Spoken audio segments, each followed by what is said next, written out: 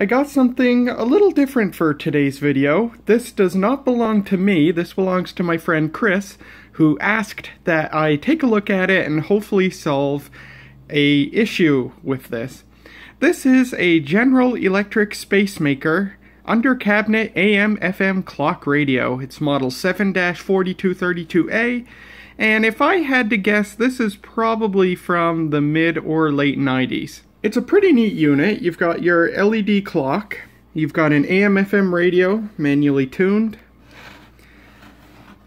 You've got, oh, it's on the other side, an appliance outlet where you can plug something up to 12 amps into that outlet, and the outlet is controlled by this rotary switch. So if I turn this switch on, the outlet is on, and you might or might not have been able to hear a relay click.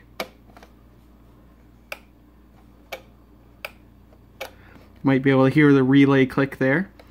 There's also an automatic mode for the appliance outlet, so you can set a time for the outlet to turn on, so that's really cool. A usage example would be if you had a coffee maker, just a really simple coffee maker with an on-off switch. Put the coffee maker on this automatic timer and it'll turn on when it reaches the time and automatically start brewing your coffee in the morning. That's pretty neat. There's this timer function, but I haven't been able to figure out how it works. But that's alright for the purposes of this video. That's not the end of this thing's bag of tricks yet. It's also got a light with 2 intensity settings. And you have this under the cover, and the light shines down like that. Pretty nifty. It's a 40-watt incandescent bulb. There it is right there. And it's a GE bulb too, so it might be the original. But yeah, what a nifty little device. AM/FM radio, clock, automatic appliance outlet, and a light. Pretty neat. It was made in China. Specifies 45 watt input. That would be 40 watts for the bulb and 5 watts for everything else. Neat. So here's what's up with this thing. Some of the switches don't work very well. The light switch is a little bit touchy, but what's definitely touchy is the radio button. Let me tune it into something here. That's right. So from the beginning, the CDC has said... Sounds great. Fever, cough, and shortness of breath. And now the CDC has added 6 more key symptoms. So those include chills. Really big speaker on it. Very impressive sound quality. Throat and a... Anyway, yeah, so the radio switch... There's not a lot of it's a micro switch push button. What'll often happen is you press it and you hear the speaker pop like it's turning on, but then nothing comes out. I think it's turning on and then immediately turning off. I think the switch is bouncing. You must see. Yeah. You can hear the speaker pop. Persistent. So it works like 75% of the time. So that's probably just a dirty switch. So we will be opening this thing up and I'll spray that down with some contact cleaner. I think the AM/FM switch is also a little bit hairy. If I can get the radio on again. Yeah. Just touching it, it's a bit hairy.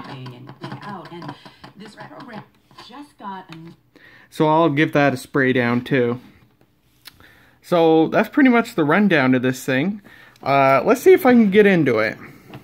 I'm not sure if we attack it from the bottom or the top. There's screws on both sides. Very rusty screws on this side. I think I'll start from the top. I see 1, 2, 3, 4, 5, 6. 6 screws. So let me get into those and we'll see if that grants us access. After a considerable amount of effort, we are in. That cover did not want to come off. The front end of it was just really hanging on there, and eventually I just had to brute force it off. Maybe it was these clips hanging on or something, I don't know. But we are in. Look at the size of that speaker. 16 ohms, 3 watts. They weren't messing around. Under there, I assume, is the relay for the appliance outlet. There's your AM antenna. The power cord probably serves as the FM antenna. And is there a year on that chip? It says 936, so that might be 1999. Are there any other chips hanging around?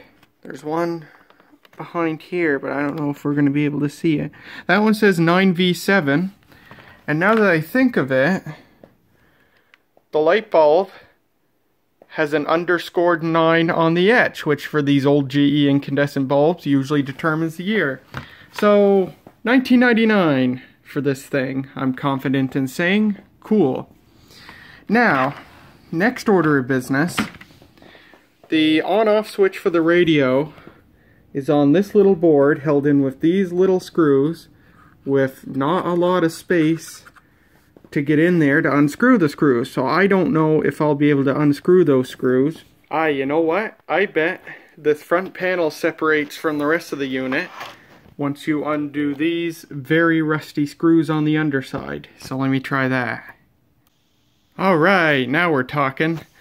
I just had to undo those screws and then slide this part of the wiring up over this post to give it enough room to move. And now we can definitely get to that switch. But man, look at these screws. They're fine underneath, but on the top, wow, they're nasty. I'm gonna hit those up with a wire brush right quick. There, that's looking better. Now, let's get that board out. Alright, 3 screws later, we're in. Now I just gotta spray the crap out of that switch and work it while it's wet.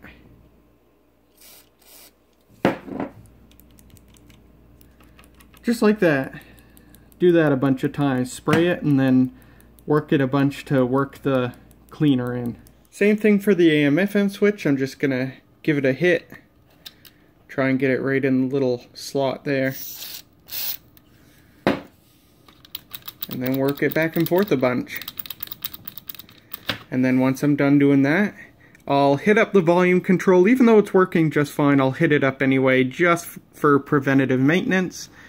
And then we'll put this thing back together and see how it works. Oh, I almost forgot about the light switch. That just comes out with 2 screws. I'll give that a squirt too.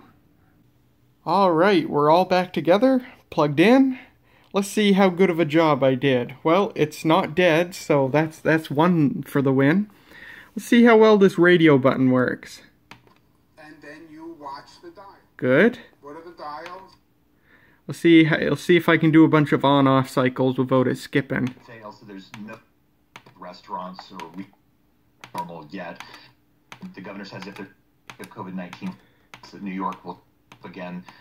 Interesting idea is that towns and cities haven't seen. Awesome! It works perfect now. How about the AM/FM switch? Distancing rules sooner. The problem might mean people leave hotspots and traveling to places as they reopen. Hotspots for details. Region this might be managed. That's working a lot better too. And the light switch? That's a little finicky, but I think that's just the design of the switch. It is a high voltage switch after all. But that's working fine. That's about it. This thing is working good now and ready to go back to Chris, who I am sure will get many more years of service out of this thing now. What a nice piece of equipment. Very, very convenient. Clock, radio, overhead light, all in one unit that slips under your cabinet. Very nice. I almost want to go on eBay and find one of these, see if I can find an older version. That would be neat. But yeah, really cool. So there's a little partial teardown and maintenance of a General Electric Model 7-4232A undercabinet AM/FM clock radio from 1999. Thank you very much for watching, and I will see you in the next video.